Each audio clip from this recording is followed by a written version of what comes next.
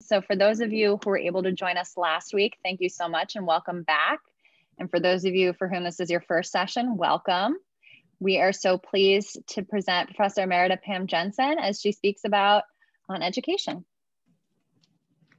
Thank you very much, Kim, and thank you for all that you do and for organizing our gathering. It's a pleasure to be back. Today, since we are going to take up one chapter or book of the Emile per session, we will be talking about book 2. And if you are reading along, also, if you have some questions or comments you'd like to ask me directly after our session is over, please feel free to email me.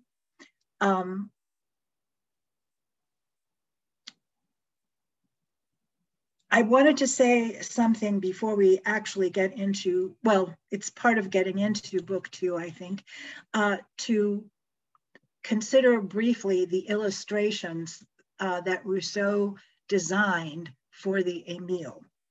The illustration for book 1, and which he presents as the frontispiece for the entire work, is the picture from the Iliad of Thetis dipping her little son Achilles, bouncing baby boy, into the river Styx in order to make him invulnerable. And of course, it doesn't work because she has to hold him by the heel. And so there is a vulnerability that he has. And the illustration for book 2 is an illustration also pertinent to Achilles. It shows the centaur Chiron, perhaps one of the only kind centaurs there were, supposedly, kind to human beings. He taught medicine to Asclepius, and he also taught medicine to Achilles. But the illustration that Rousseau glosses for book 2 is Chiron teaching the young Achilles, who was known to be very fleet of foot, teaching young Achilles how to run. And that is, of course, very important in book 2. Because Achilles is mentioned, maybe one thing we could say just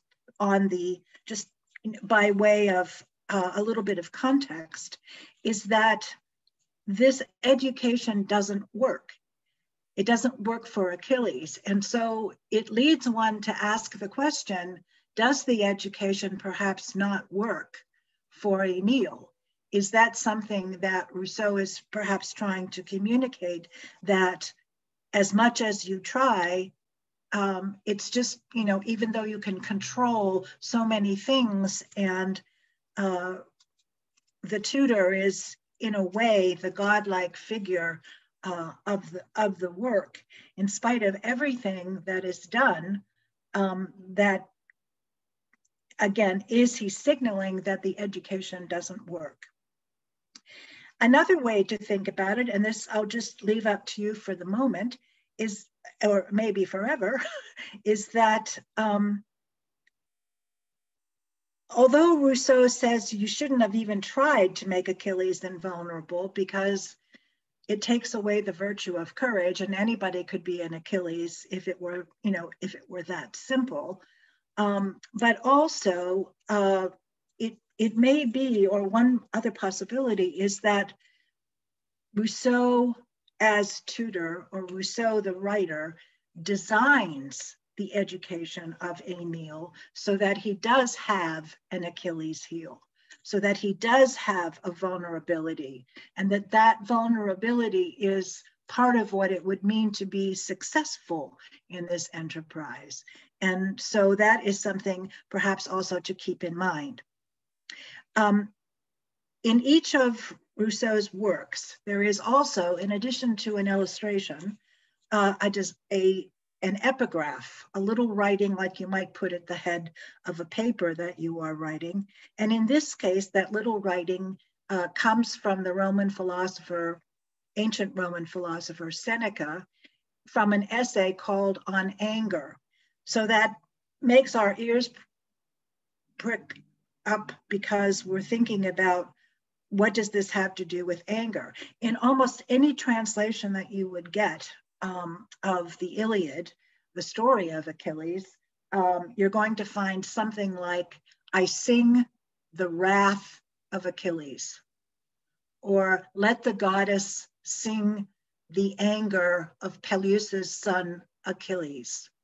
So anger and Achilles also go together, not just running. And it raises the question whether Rousseau's version of Achilles is going to be able to deal with or eradicate anger. And that is something also that we can track as we go through. I think that maybe the subtitle of book 2 might be Become as a Little Child, as the gospel says, because Rousseau insists that parents and tutors or governors have no idea how children think, and consequently, they waste their time and they even can corrupt the soul on the basis of the fact that they do not really take their bearings at the level of the child. They don't study the child. Childhood of the species as well as childhood of any given individual. Oh, and I forgot to say one thing. The centaur, who is the tutor of Achilles, is half man and half beast.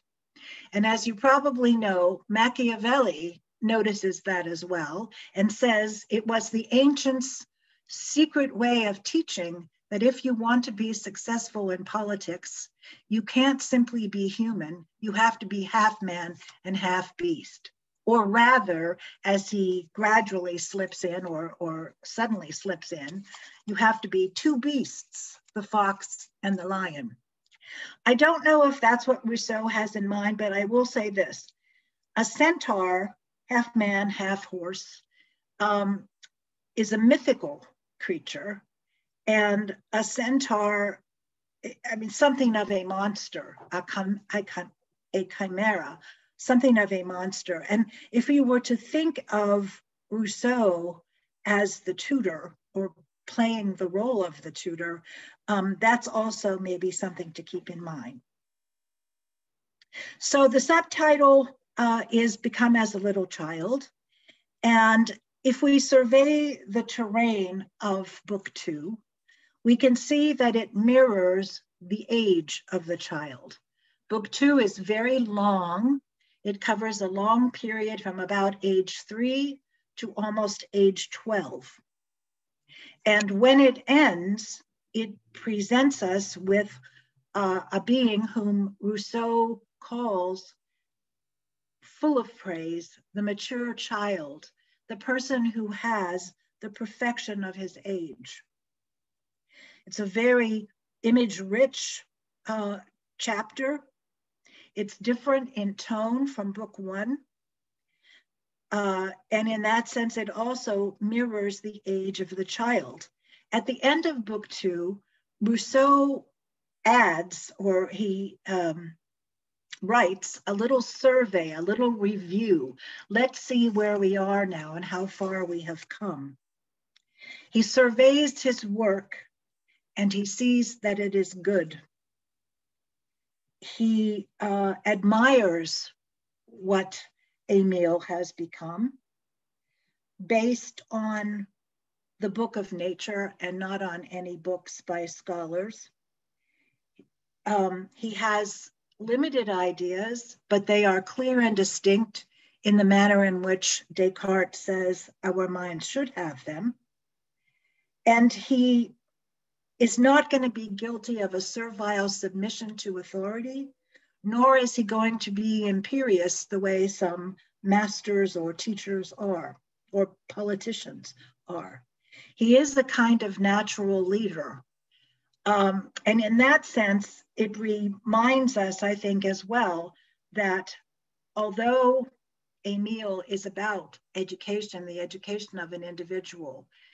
Judging by the title of books, which we ought not to do, he says, we might say that in an inverse of Plato's Republic, that there are political implications to the things that Rousseau is saying in Book 2. And when we see what is essentially the spectacle of natural freedom, this is what it looks like. This is what is so desirable about natural freedom. When Rousseau speaks that way, when he talks about the fact that our first duties are to ourselves, when he talks about our rights, he is talking about things that seem to have important political implications and not just to be the games of children. In other words, it would be wrong to walk away from this saying, of course, this is how a child can behave, but when you are grown up, you do have to obey. There are people who command. There are punishments. There are things that do not appear in the education itself. And so there's a way in which Rousseau can talk about things that have an importance for our adult years in the process of talking in the guise of the representation of the natural freedom. And as I said, I think when we survey the terrain of Book 2, we see how it mirrors the child's age. What we see is essentially unfettered joy, frolics, running, jumping, high-spirited and happy games. And in that sense, even though Rousseau does mention, of course, that we always have to learn how to endure suffering, and there is perhaps always more suffering than joy in life, we have to learn how to bear the slings and arrows of outrageous fortune. Nevertheless, in this depiction of innocence and idleness and gaiety, in which we are taught not by other human beings, but by things, and in which the child is encouraged to imitate the cat when a cat goes into a room and explores everything, so that the early education of a child is a kind of study in experimental physics, not by reading books, not by studying signs or cardboard globes, but just on the basis of the way in which the child is allowed to play, encouraged to play. The child believes always that he is the master of the exercises. In fact, the tutor is the master. The child never sees an intention to instruct him, all the better. The child always believes that he is free, when in fact, of course, as I mentioned last time, Rousseau mentions in Book 2 on page 120 of the Bloom edition that there is no subjection so perfect as that which retains the appearance of freedom. So the whole point, given the high-spirited joy in which a child lives in this age, the whole point would be to make sure that these years, these 7 or 8 years, are not a sad and sterile time, that they are not used to torment the child by giving him speculative studies and words that he can memorize, but not at all understand. Again, the child does know how to reason, but only about certain kinds of things. Some of these studies, for example, learning 2 languages or learning heraldry or geography or even history, are designed so that the tutor can show off his expertise, his learning, and so that the father will continue to want to pay for the child's education as a consequence of the fact that his little one is looking like a prodigy. And there are very few prodigies, even though we all think we have one at one time. or another. And Rousseau has a very beautiful phrase for this. He says, the child talks all the time, and consequently, they're bound to have a few bon mots in their conversation. But really, for most children, it's like they are like an eaglet who for an instant cleaves the air and then falls back into his eyrie. It's a very beautiful notion of how children can charm by the things that they say, but that we shouldn't believe for all of that each one of them is going to be an Albert Einstein. I mean, Rousseau wouldn't care about that. So parallel to Plato's Republic, the content of the education is in gymnastic and music. Gymnastic are the exercises of the body, and music, which encompasses all of the arts and sciences, are directed to the soul. But as Socrates says in the Republic, in fact, the gymnastic education of the guardians, with whom they are concerned in the Republic, are really designed for the soul or for the mind.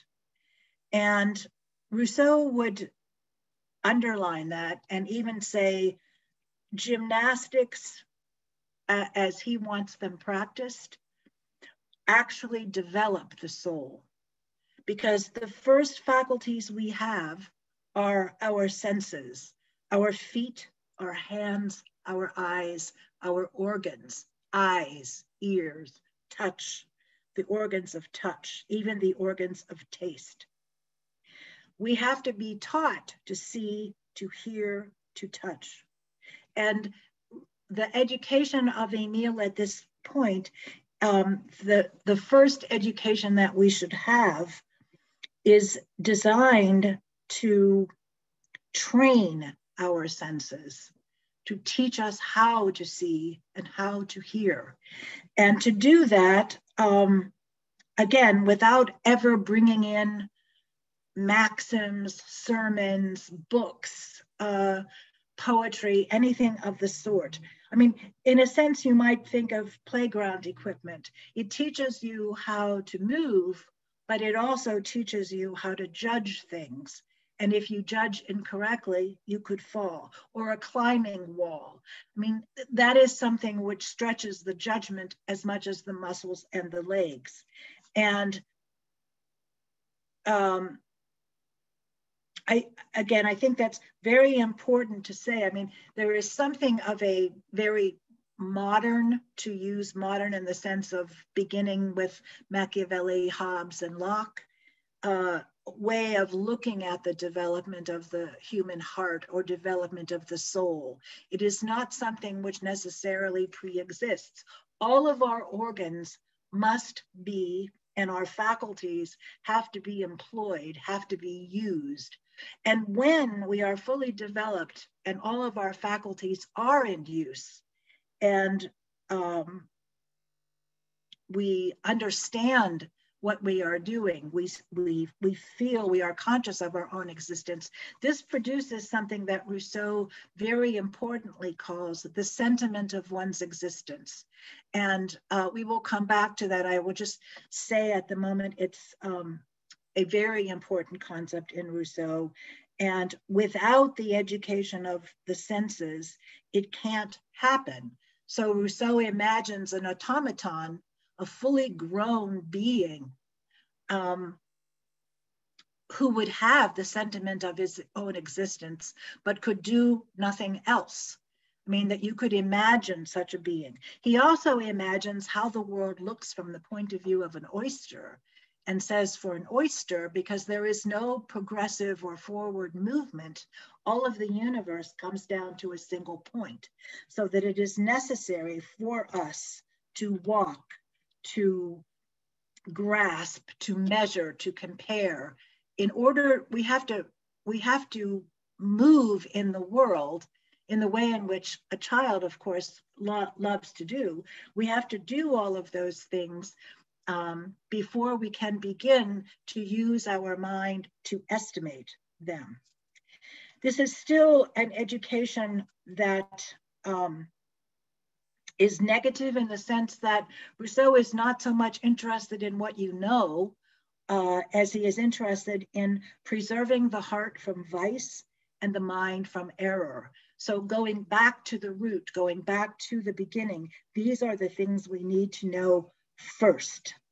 And in the end, when he is looking at the mature child of Emile at 11 or 12, what he admires about him is his ability to judge.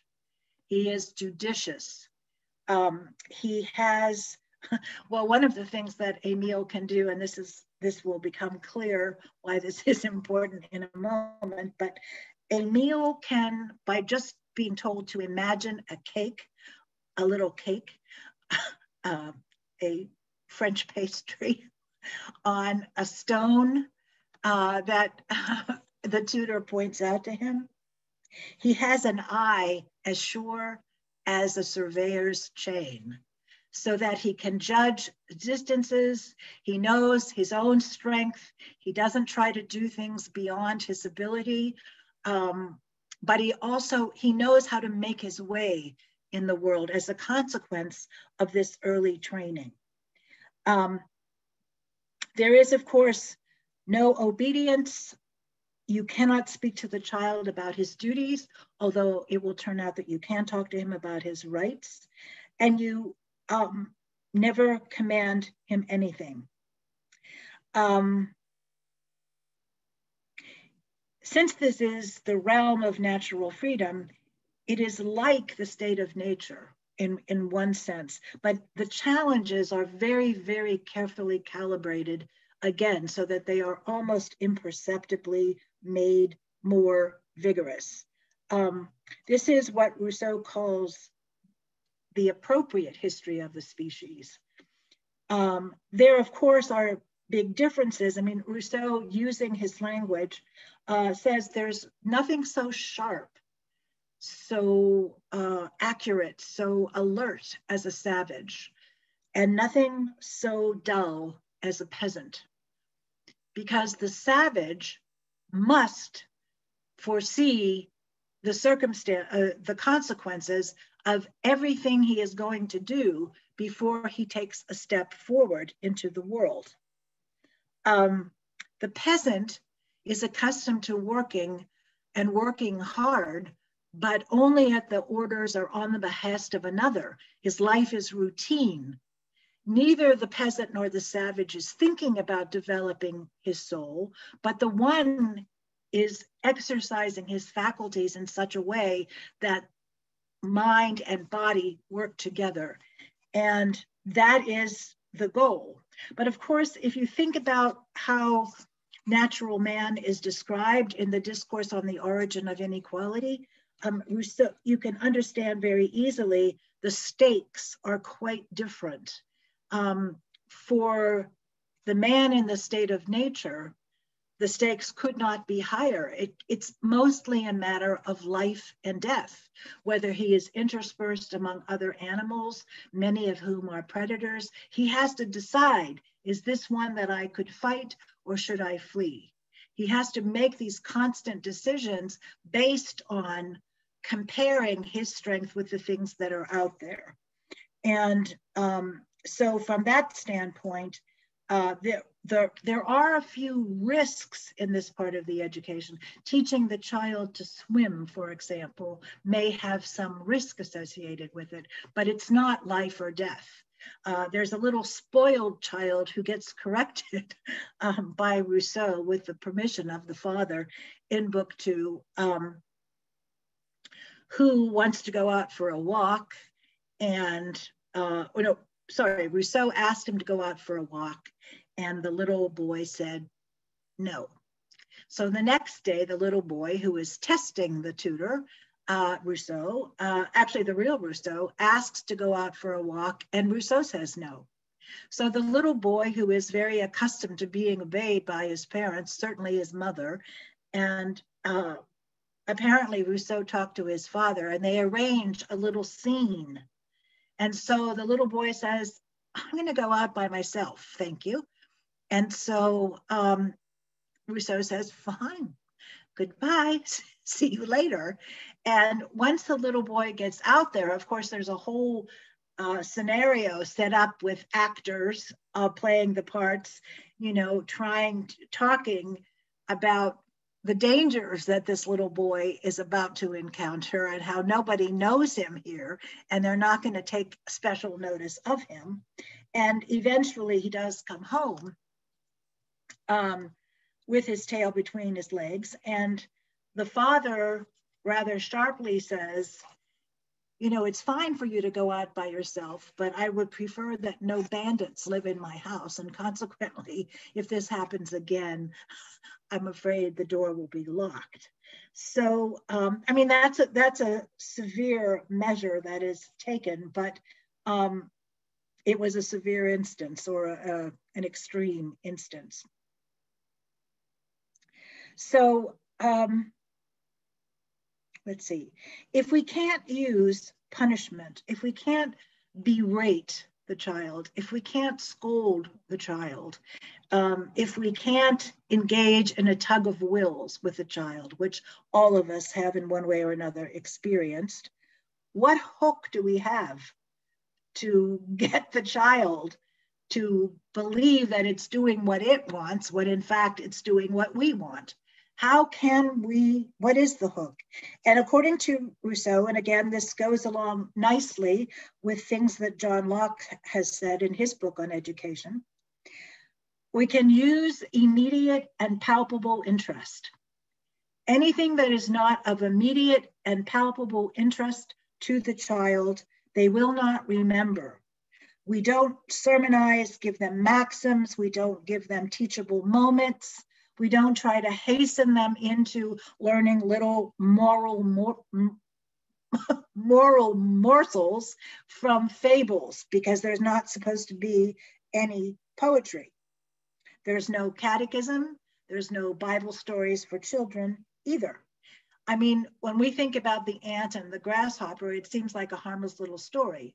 But when Rousseau takes up the wonderful book of fables by La Fontaine, which all French children are supposed to read, he doesn't want to use it, and he deconstructs one of the fables called The Fox and the Crow, and makes us under. It's actually quite funny. He does a little something like what Socrates does in the Republic when he says, I don't want any imitative poetry for our imaginary guardian's education, just narrated stories. And so he takes a beautiful piece of poetry from Homer and puts it in a narrative form. And of course, that takes all of the beauty away from it. But in The Fox and the Crow, just very briefly in the deconstruction, I mean, Rousseau starts out by saying, on a crow on a tree perched. Well, nobody says that. It's perched on a tree. So why do we have to have this extra icing in terms of what's going on? And secondly, in its beak, the crow held a cheese. And Rousseau's question is, what kind of cheese? Was it a Swiss cheese? Was it a brie?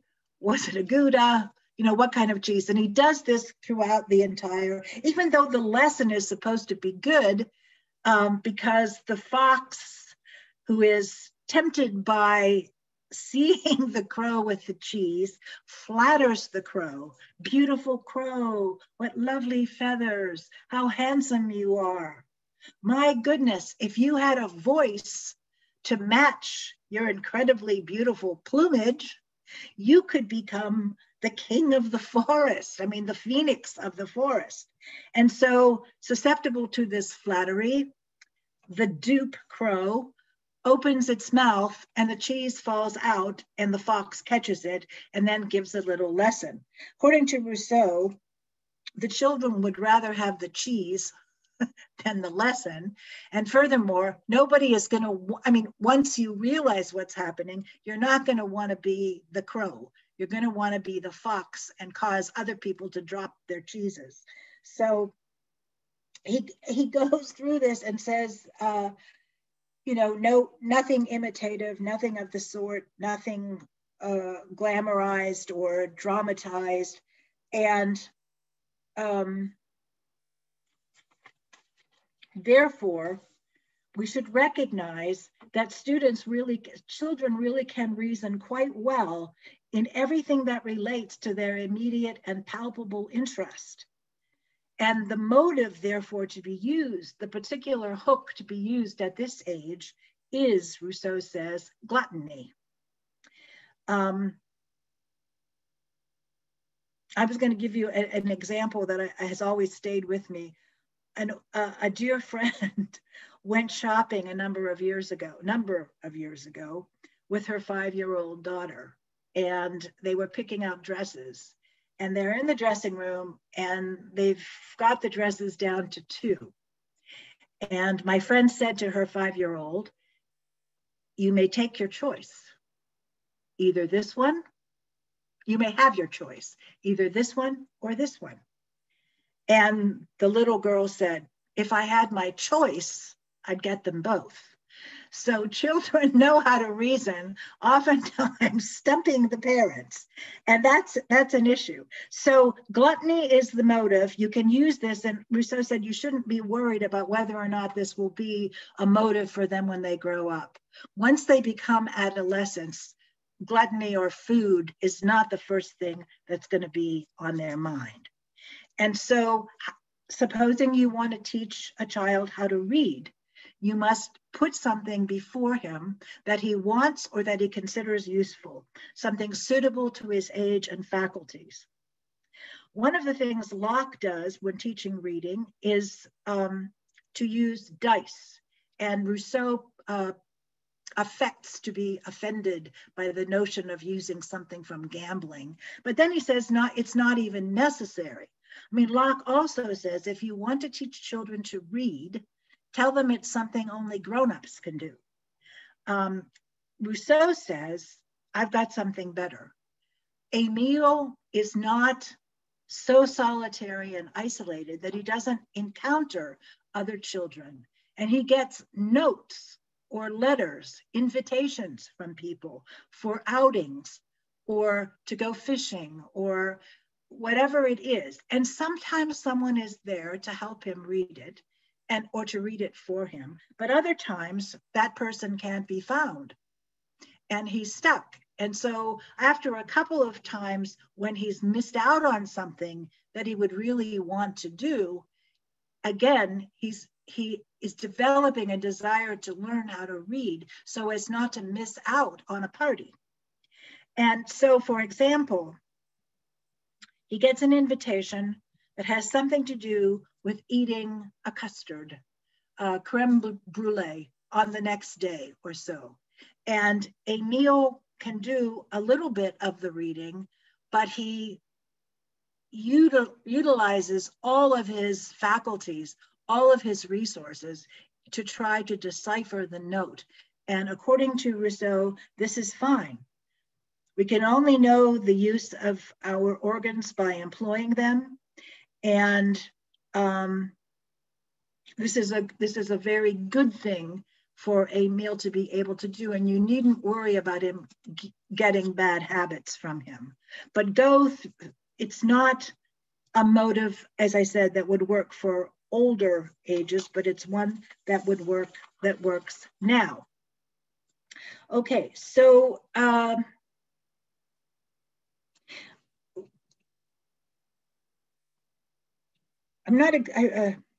Rousseau, there are some wonderful little episodes in book 2, and I wanted to mention 2 of them. One of them has to do with,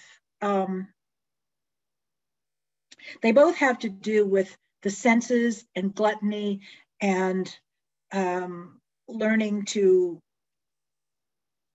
learning to appeal to the child in terms of the reason, the way in which a child can reason. So Rousseau says, instead of teaching duties to children, why doesn't anybody ever consider teaching them their rights? Because our first responsibilities are to ourselves. And so on pages 8 and 9, 98 and 99, Rousseau talks about and presents to us a garden. This garden is very different from the Garden of Eden as presented in scripture. And it's also a rather delightful little story about how, since they're living in a rural village near farms, Emile sees people working on the farms. And encouraged by the tutor, Emile would like to imitate the farmers that he sees, and he would like to have a garden. And so they find a plot of land, and with the help of the tutor, who probably plows the plot of land, they plant a bean. Emile plants a bean in the land. And it is important, Rousseau says, for him to learn a little bit about property and things that belong to you, even though you don't go very far in those things. Now, Rousseau has said in the second discourse also that the first person to say this is mine with respect to a piece of land, the first person to claim property rights is the true founder of civil society. So there is a way in which he is learning something which is going to have a big implication for him later on. So anyway, they plant the beans, they watch the plants sprout and grow, they go to water them every day, and then they go one time to water the plants and discover that the plants have been completely ripped out. Rousseau has already said, in the manner of a true Lockean philosopher, that if you've labored on something, if you've put yourself, which you own, into something, and the work of your hands and your sweat is in it, it's yours, which seems to suggest you could go anywhere and just begin plowing, but that's sort of what they did. They made a garden, and then they go back, hoping to water the plants and look forward to the green beans growing. They discover that someone has ripped up all of the plants. Horror. Rousseau says, as tutor, that Emile is devastated and that he cries vigorously, he moans, he aches, he throws himself on the ground, and he's angry. Who took my beans? You know, these were mine. Who took them away? They find out that the person who did it is the gardener, Robert, who is summoned to them. And Robert, it turns out, is not abashed. He's not ashamed.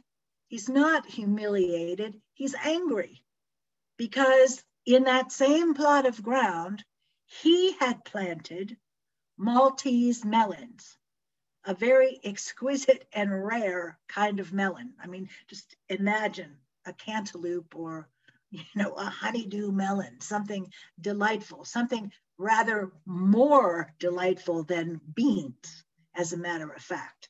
And so once they had this conversation in which Emile, still sniffing from his tears, asks whether beans are often lost or melon seeds are often lost. And the angry gardener, mocking his giddiness, says, well, no, they're not, because people stay away from your garden, and they don't interfere with your garden so that you won't interfere with their garden. And Emile says, I don't have a garden, and the gardener tells him, well, the fact is there's not much fallow land, there's not much open space or common space out there anymore. It's mostly been occupied. So then the tutor suggests that perhaps the gardener could give them a plot, a little portion of his land, and on the condition that Emile will give him half of the produce of the beans, and they can exchange beans for melons. So the gardener, who is somewhat appeased by all of this, says, fine, if you stay away from my melons, I'll stay away from your beans, and gives him, without condition, a portion of the land that he and his father before him have cultivated. So we can see how gluttony works here. Oh, and they also promised to give him new melon seeds. So the prospect of being regaled by tasty melons is still there for Emile. One of the things that isn't mentioned, but of course, I'm sure you can conceive, we are on the estate, maybe even the country estate of Emile's parents. And Emile is in fact the landlord over this land, or his parents are, and someday he will be. And Robert is merely an employee of the family and probably has to give half of his crop to the family. You know, he has to share the melons, whether he wants to or not. So labor being the true title to property, I think that is important for the future of Emile, and also the fact that that Robert is, you know, perhaps something different than he might appear to be from the example, because Rousseau does not stop to tell us all of this other, he doesn't add much obiter dicta to the presentation, but you can get the idea. And there is another, down the road, there is another example or episode. I'm going to skip over a couple things and just say that it begins on page 141 of the Bloom edition. And this also, I think, helps to answer the question which was raised in our first class about whether children are competitive or cooperative, because this is an instance of real competitiveness. Rousseau writes that there was a lazy or indolent child, a child of noble birth who didn't think he had to do anything, didn't think he had to learn anything, thought that his rank in society, his high position in society would spare him from having to do any of those things.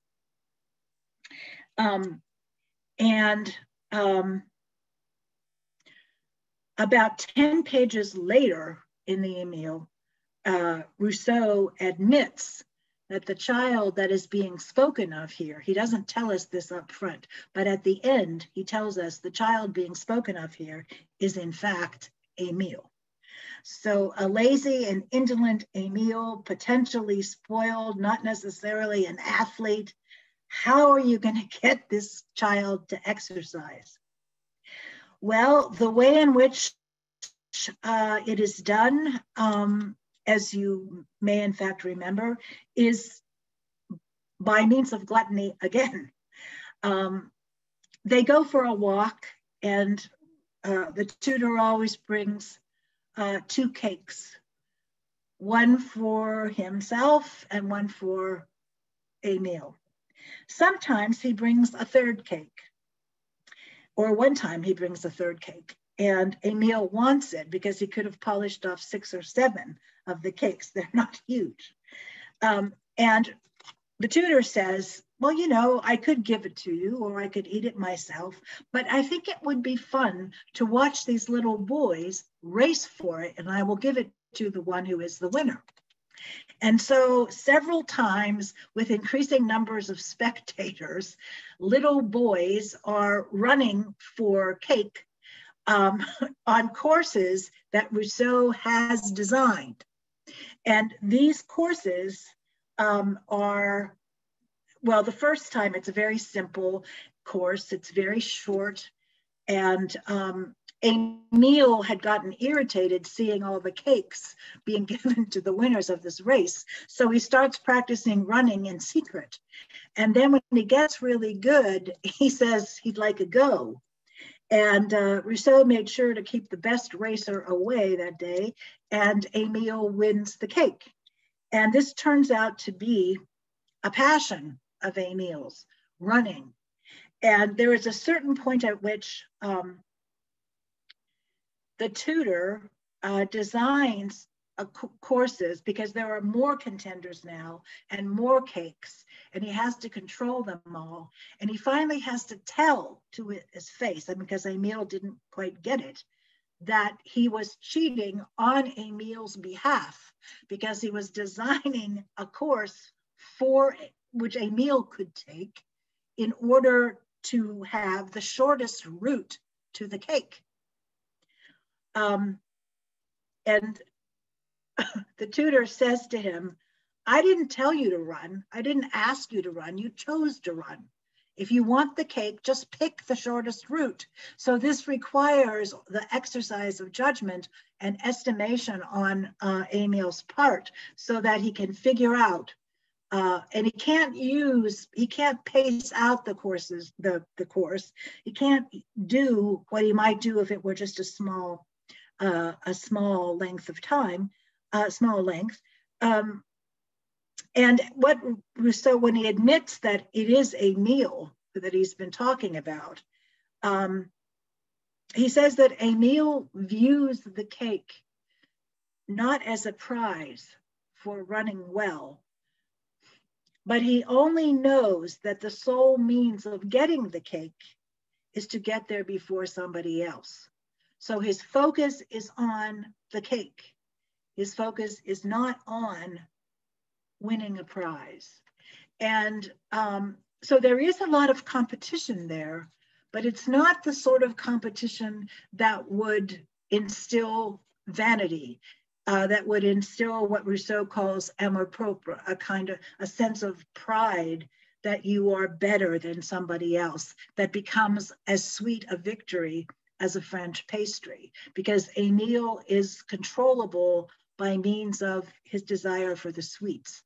And when it becomes possible or when it becomes likely that Emile will, in fact, begin to look upon the prize as superior to the cake, he is not allowed to compete with others.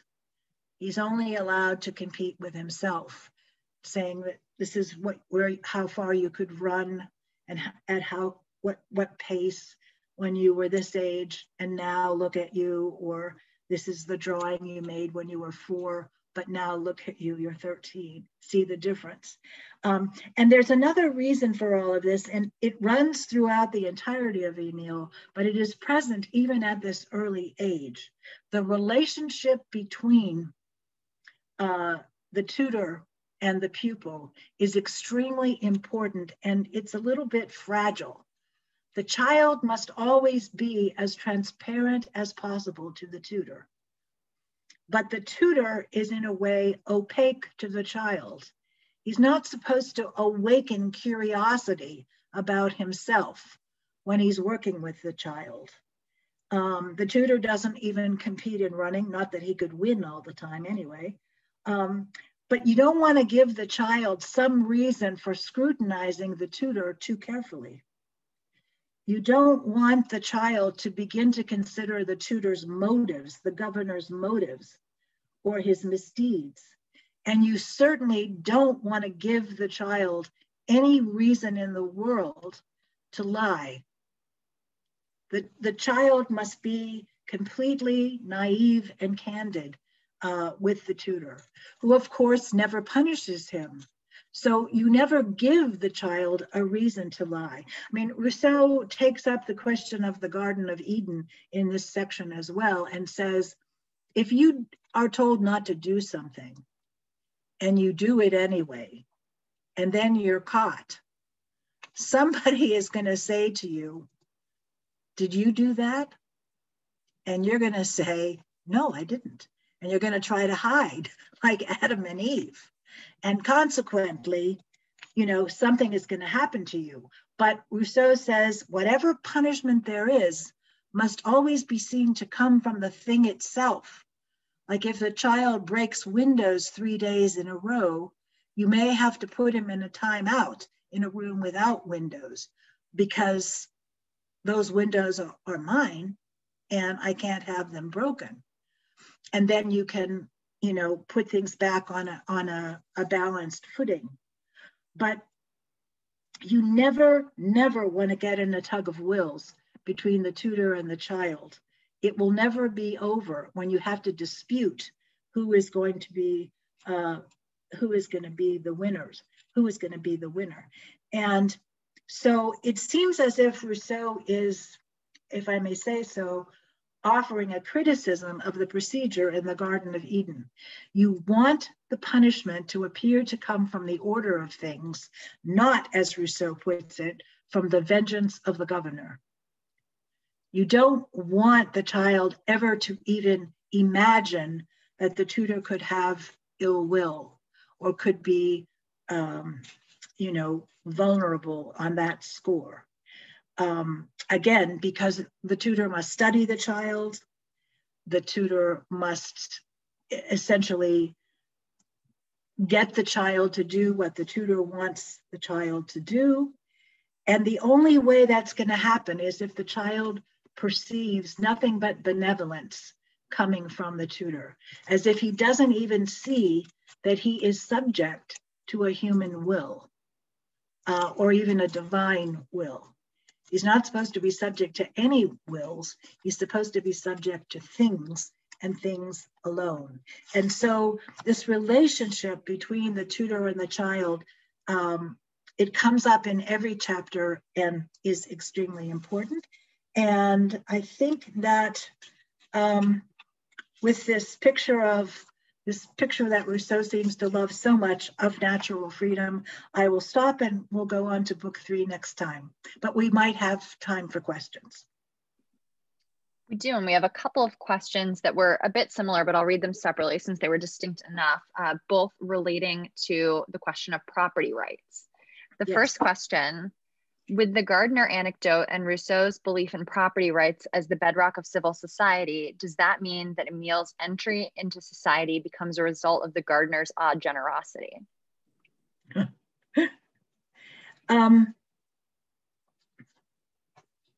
Well, Rousseau tells us in the preface, I think, wait a minute, let me start over.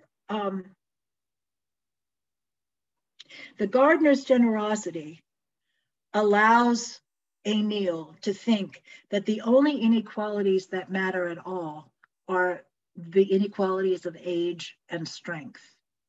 And he's not supposed to know about the gardener's rather low position in the ranks of society.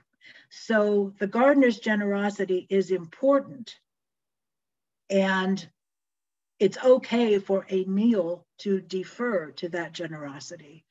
And it does suggest, the fact that Rousseau had said that in the second discourse does suggest that Emile, who we're thinking of as being sort of in this semi-state of nature, is in fact moving, even at this age, toward his existence within an actual civil society. I don't think it depends ultimately on the gardener's generosity. It's going to depend on, as for Locke, on the fact that we begin free, and if we put ourselves under law, it can only be because it's a law that we made, and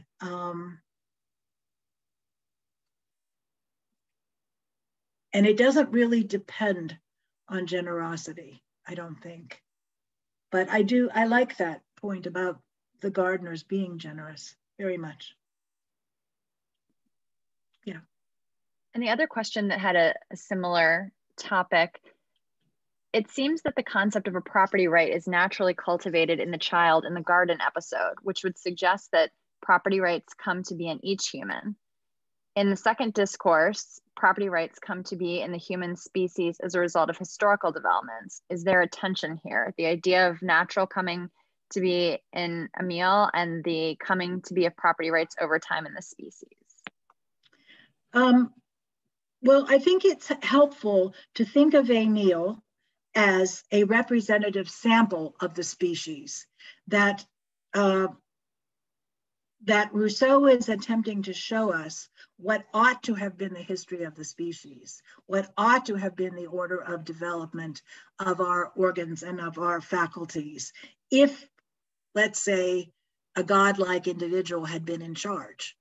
But no one was in charge. And I mean, there are some things, overcoming natural obstacles, that are inevitable for the sake of preservation. And so Emile, as the tutor, or Rousseau, calls him an ordinary mind, and he is meant, but he's had an extraordinary education. So we get to see how far can you take a person via education into the realm of exceptionality. The property, I mean, I'm not, would it necessarily have occurred to 8 or 9-year-old Emile that he does own things, that there is such a thing as property rights? I mean, I think so. I mean, I remember my grandson, when his 2 siblings were born, declaring that a certain part of the living room was his and his alone. And his parents kept saying, use your words, do not try to expel them by force. And I told him to say 911 as a sort of call to them, whether good or ill. And so the first time they violated his patch, he screamed out, 911, 911. So I think, yes, property could occur to Emile. The unfolding of property rights, I think that this second question has to do with that. The evolution of property rights. Is it different in the individual and in the species? And I'm not sure that it is, although I'm not sure that Rousseau intends it to be presented as if it were different, but I'll have to think about that some more. And thank you for the excellent question. Sorry that I'm not as articulate as I should be about it, but yes, I'll think again. Okay, and our last question for this evening, someone asked, I was wondering if Montessori studied ideas of Rousseau, Locke, and her ideas, theories on learning. I don't know. I mean, I've mentioned John Dewey, who definitely was influenced by books 2 and 3, and definitely book 3 in terms of experiential learning. And I think that the Montessori idea, all of our ideas of education seem to have been affected by our putting the child in the center and trying to consider what childhood itself might demand. I mean, at one point in book 2, Rousseau says, childhood is reason's sleep. And you shouldn't try, again, to rush the child's growth. This is a period of time which is meant to be idle, to let the child ripen and to do, I mean, I think in a Montessori school, might it be possible for you to do things you want when you want them, or am I thinking of another type of school? But yes, I mean, I think our views of education are more student-centered, children-centered, but I don't know. I mean, most educators would disregard, you're going to teach the child to hear, you're going to teach the child to see. I mean, that part, which Rousseau treats as so fundamental and basic and important, could be oftentimes neglected by educators. And again, it corresponds to a particular stage of history, a particular stage of the species.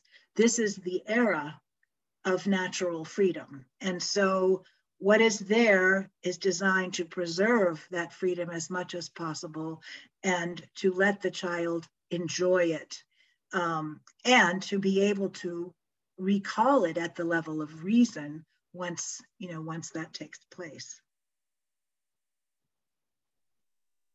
Terrific. Thank you so much. And thank you everyone for joining us this evening. We look forward to seeing you in subsequent weeks. Have a wonderful evening. Thank you very much. Thank you. Bye. Thank you.